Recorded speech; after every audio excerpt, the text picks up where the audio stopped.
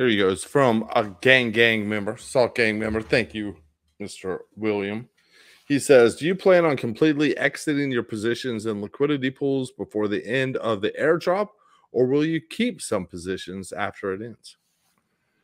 Good question.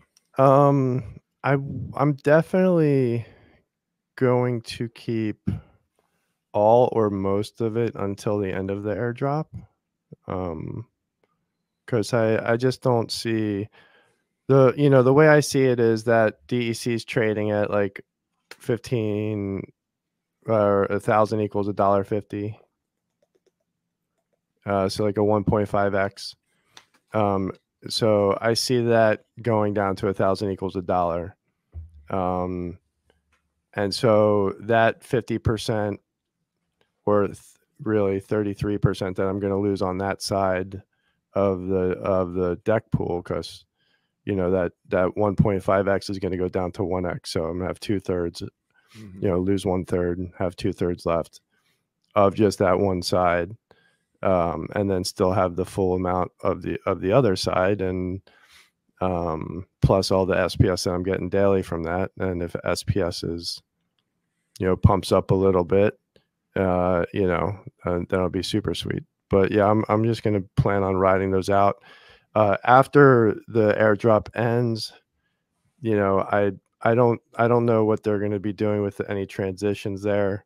I imagine they're going to do something with the liquidity pools, because I would think that they want money to stay in those liquidity pools on some level for the whales to be able to like move money in and out of the game. But until they come up with something, at that point, I'll have to reassess the situation. But yeah, I'm planning on riding it out, because that 1/3 loss of the one side is, I think, easily covered by the SPS I'm going to be picking up. Awesome. Now, if I'm not holding as much as you, let's say I'm not close to 7 million, I'm closer to 70,000 DEC. When would you recommend pulling out?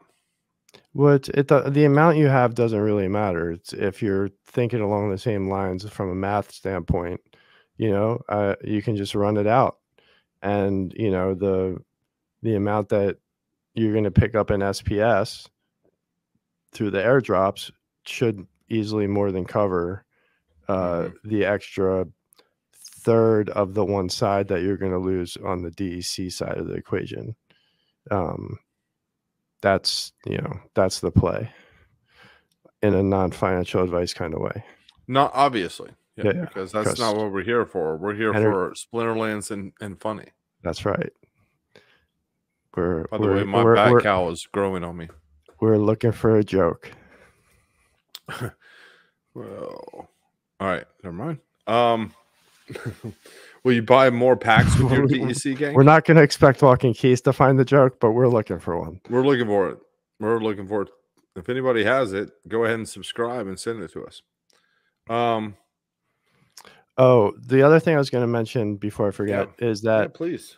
For our gang members, people who are in our Salt Gang, subscribe to our YouTube channel. If you guys post on Splinter Talk, let me know, and I will get you on my auto vote for the Splinterlands HQ, which currently has like 1.3 million or 1.4 million SBT tokens behind its vote weight. So nothing to sneeze at.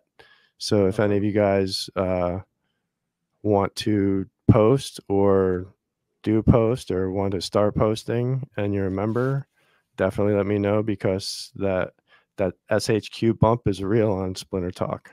Yeah, and that's awesome, Gank. But make sure when you all do post, you're posting something of value. Oh yeah, if hey, you look at this card I bought in the market. If you post garbage, you get off the auto vote. Yeah. And if I take you off, you're not getting back on because I'm too lazy. 100%, guys. That's the realest thing he said tonight. Now that's pretty funny. Thanks. I'm working on it, man. I've got my little notepad here. I'm scribbling. That's not true. So It was also not funny. What? It was also not funny. Yeah, it wasn't on the notepad. No, that was funny. I gotta set it up somehow.